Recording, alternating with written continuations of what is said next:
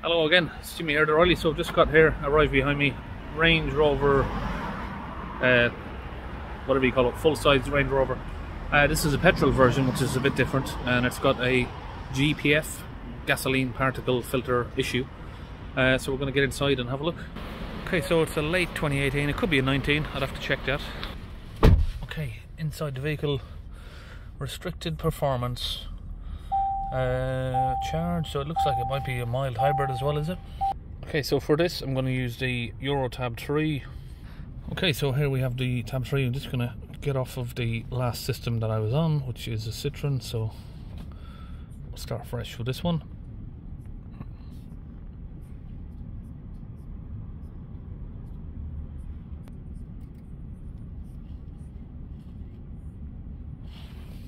So we have a Land Rover, doesn't say what year, well it's 2018 or 19, one or the other. 2019, there we go, 2 litre petrol plug-in hybrid. What have they done to us? We'll just go with this one. High speed scan.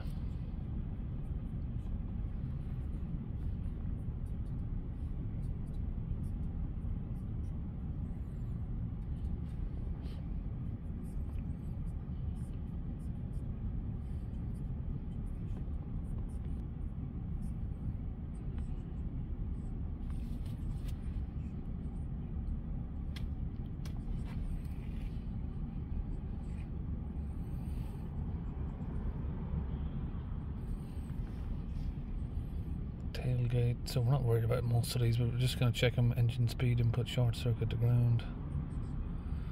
Right, so the customer has said someone has changed a camshaft sensor on it, and a camshaft solenoid.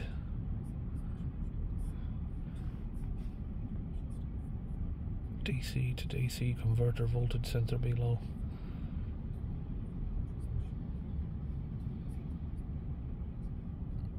A lot of electrical, so it's probably had a flat battery of some sort. Particulate filter restriction, soot accumulation, particulate filter restriction, particulate filter regeneration duration, fuel pump control module, circuit open. If that was the case, then we wouldn't be running. Low fuel pressure system may have run out of fuel, has it? And have we got fuel in here now? Yep, we have. Okay, so I was told it previously had a camshaft correlation error, but that was fixed with a what's it called? Camshaft solenoid and sensor. Okay, because we've got these other faults here, which is a fuel pump, what I might start with is just a code clear, and then we'll recheck everything again. So some of the history with this is it came from a BCA auction. This is what the buyer is telling me. I'm assuming he's a trade person, but he said it came from BCA auction and it was sold as seen with the engine light on. It did come straight from Range Rover dealer, which was what he's saying is it came into Range Rover dealer as a Part X, and then they've just put it into auction. So he's had a couple of people look at it, but nobody seemed to want to touch it, he said. So yeah, alright, so first issue is obviously, like I said, we've got this fuel pump error, so I'm just going to clear that now. It sounds like to me someone's either been plugging stuff out, or it's had a flat battery, or it's actually been low on fuel. So we'll just do a code clear, and then we just run the engine again for a minute. We got the engine running, yeah. It's hard to tell. I'll do a code scan. Okay, code scan is finished. We have now we're just left with a particulate filter. So regeneration duration would mean that it's taking too long to try and regenerate, and the pressure isn't coming down, so it will give you that sort of code. Or there's maybe a few other reasons why that can happen, but let's go to data stream. So I'm going to try and get some of the data stream up here now, but my only concern is, for me, is being honest, petrol particle filters or GPFs, gasoline particle filters. I don't have as much experience on them. I mean, it's going to be the same, pretty much the same. Everything's going to be the same how it works, really. But my only issue would be I'm not sure what's an acceptable limit on a petrol GPF. Like, what's the acceptable amount of soot, or what's the acceptable amount of pressure?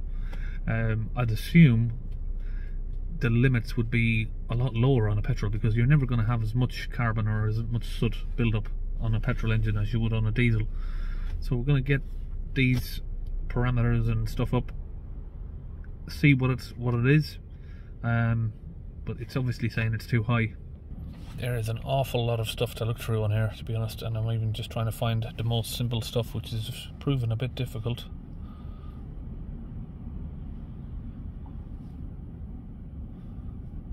So sometimes it will be particle filter or particulate filter. Coolant temperature, engine runtime since last regeneration. Let's take that, actually, that might be interesting. Particulate filter soot mass. So even though I've narrowed this down, we've still got 1294 items to look through, which is a bit crazy. Okay, so I'm looking now through the pressure, powertrain. We can't really find, I mean, that's as much as I can find, really. Let's just press OK. Metric or English? Seconds, bar. I'll go to metric.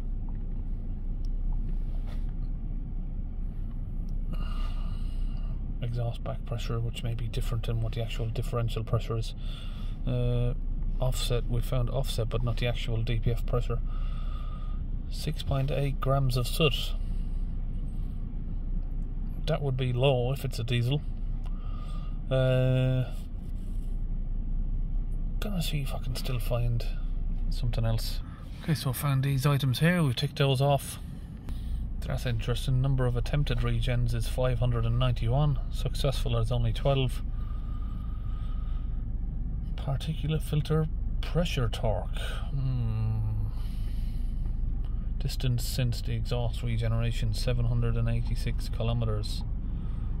And that's not miles, it's meters. Right. I mean, according to that, the pressure's too low, but I'm not sure if that's just exhaust pack pressure. That's usually a different sensor. It's not the differential pressure sensor or the DPF inlet pressure. We can't find any of those. So we're going to check. I think what I'm interested in checking so far would probably be, have we got a split in any of the DPF pressure sensor hoses? The pressure looks low, I'm not sure if it is. Grams of soot is 6.8. I'm not sure if that's high or low for a petrol. It seems low again, but why is it saying that it's the DPF is overloaded? It must think that that is out of an acceptable range. Okay, we'll first just try and familiarise myself with the engine. That's a hot engine. Petrol engines definitely run hotter than diesels. It feels like I'm sitting over a fire. Hot.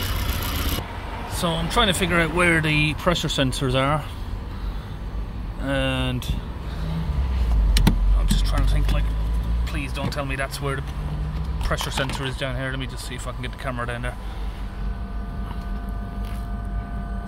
So where am I looking? You see here, I've got like a pressure pipe with a blanked off cap on it, and down here is where it runs, and if you can see just about down there on top of the gearbox, there is what looks like a sensor with another tube running down there somewhere, but no idea how you're supposed to access that. It's behind the engine on top of the gearbox. I'm not 100% sure that's it, but it looks like it. So I'm just under the car, and yeah, the pressure sensor, you can't see it from down here, so it definitely is that. so there ain't no way I've got arms that long. So if I'm gonna attempt to try and even clean this, it looks like I'm gonna have to go through maybe this sensor right here.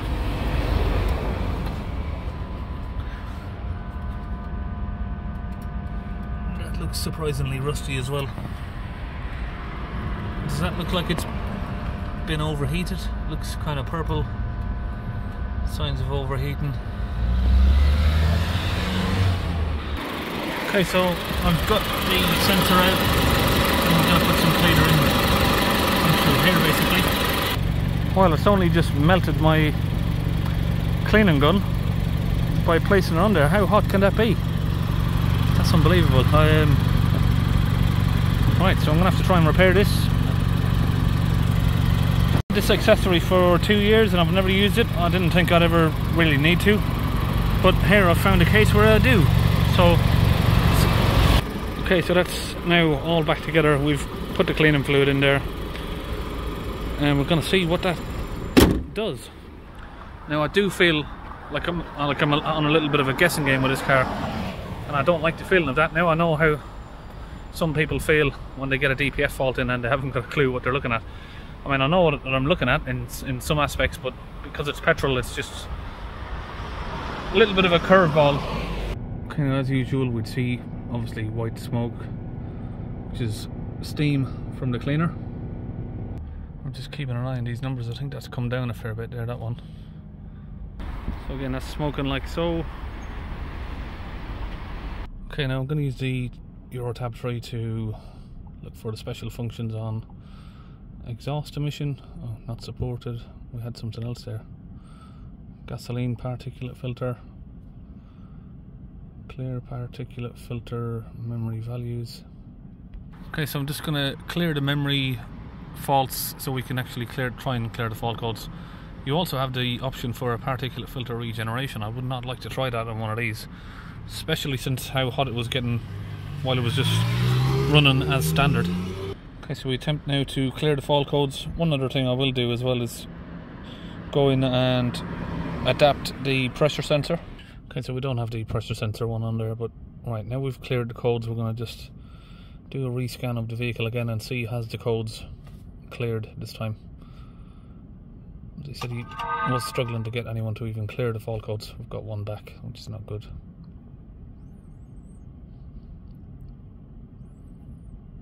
Maybe it could be, if the soot's low, the pressure's low, and it's not resetting, maybe it could be like corrupted software. Alright, we're finished. Let's see what we have. We still have a restriction. Particle filter restriction. Bank 1. Right, so why won't that clear then? Let's see if the restricted performance is still here.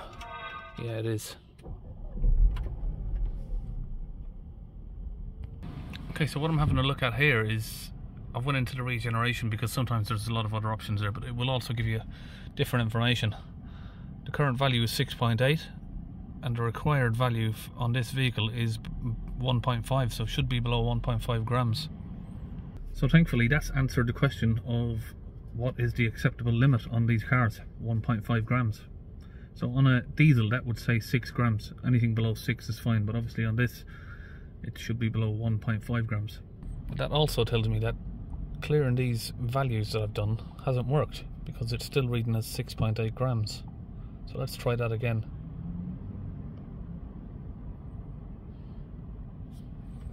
Ignition off and back on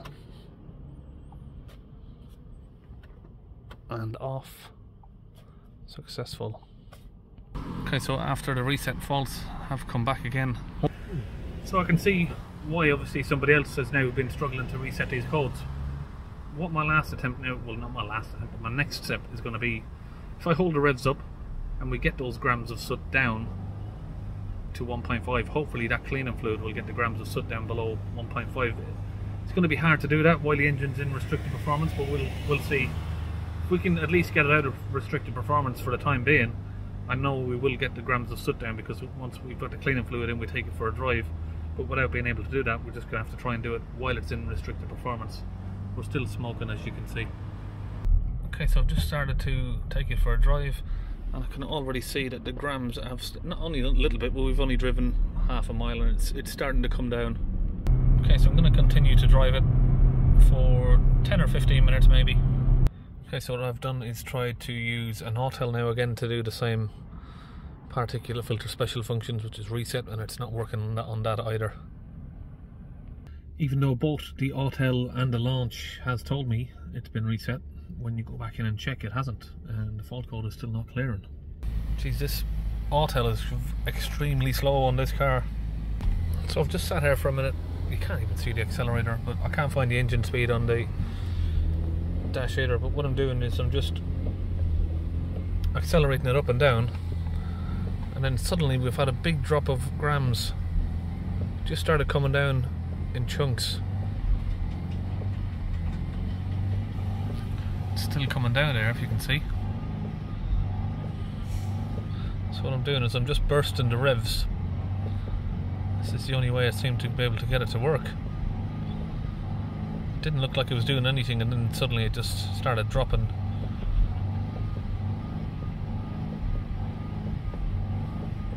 Yeah, it looks like it's probably not going to go much lower than that. But we're below 1.5 grams now.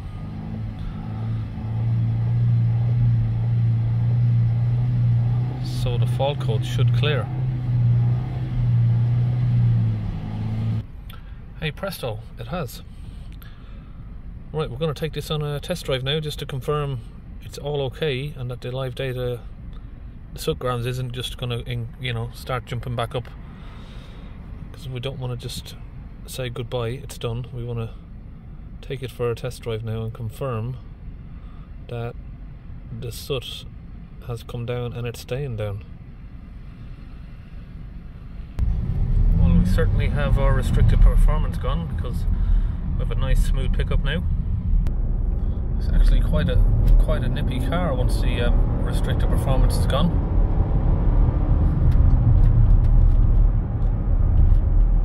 Looking at the live data, we are still dropping our soot down to 0.299. Okay, we're not getting any further movement for that, which is good. It's not going back up, it's not going any lower.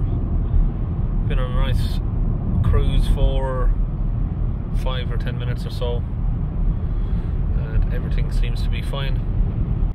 Okay, so back and we'll do a final rescan. No fault codes.